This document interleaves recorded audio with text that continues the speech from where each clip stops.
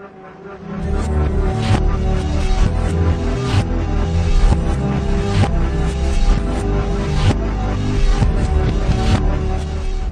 guys, and welcome to another episode of Among the Stars Celebrity Perfume Reviews. So today I'm extremely happy to be reviewing a perfume that I've known about for quite a while. And honestly, when I first found out about this perfume, I honestly was kind of hoping it'd be another Killer Queen, even though a lot of people are saying that they're getting fed up with the Killer Queen line or whatever. But I had this whole idea of what this perfume could have looked like. I love this. I'm just a mess today. I love the smell of this perfume, so I don't really want to change the notes any, but I like the bottle a lot, but I kind of wish it would have been the bottle I designed, but you know, it is what it is. So this is Katy Perry's Mad Potion. This is a whole brand new pillar fragrance to the Katy Perry fragrance lineup, and I find it really funny that this is kind of like an Alice in Wonderland theme that Katy's got going on, whether she tries to do it or not. I think somebody else had mentioned something about this, but I thought about this even when the Killer Queen line came out. So you had the first two, which Purr and Meow, which were like the Cheshire Cat. Because even if you think about it, like the purple and the pink were the color of the Cheshire Cat.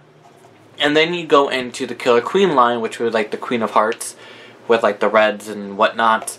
And then, with Mad Potion, this is like the Drink Me, like, you got Mad for like the Mad Hatter, but then you also on top of that you have like Mad for like the potion being like the Drink Me that makes Alice smaller, blah blah blah blah blah.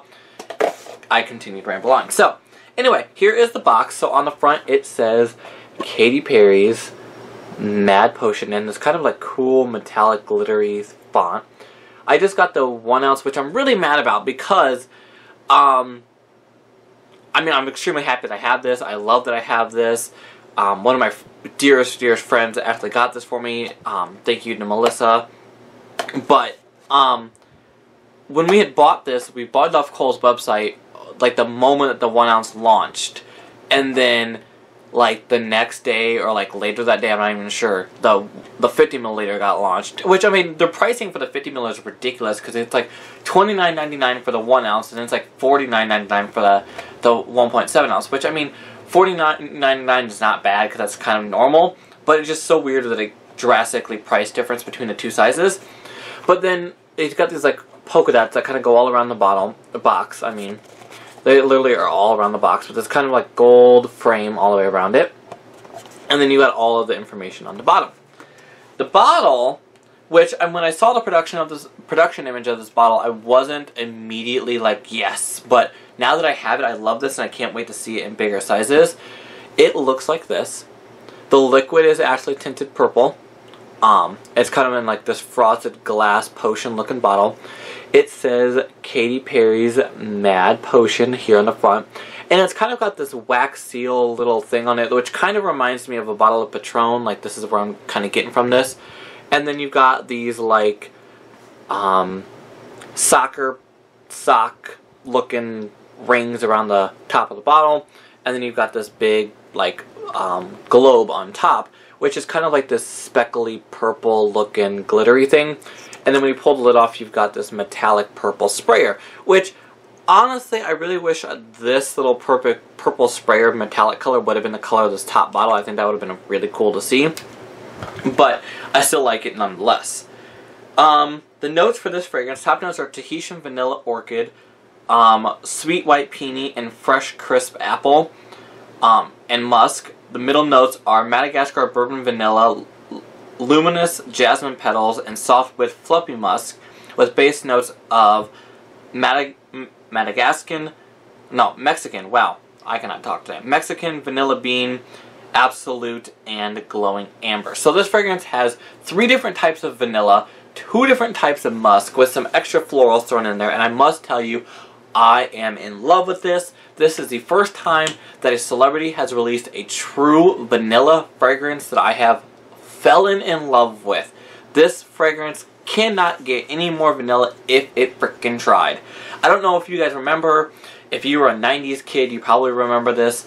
They used to have these things called the body mist or body fantasies, and they came in these cute little like I think they were like $1 at Walmart when they came out, but like they were like this big, and they came like a bottle that was shaped like this, kind of like they went like this, and then like the top was like a blue sprayer, and they had like these like fairies that danced around the cap was like a bunch of little fairies, but they had one called Vanilla, and that's what this reminds me of, but more grown up and more perfume like.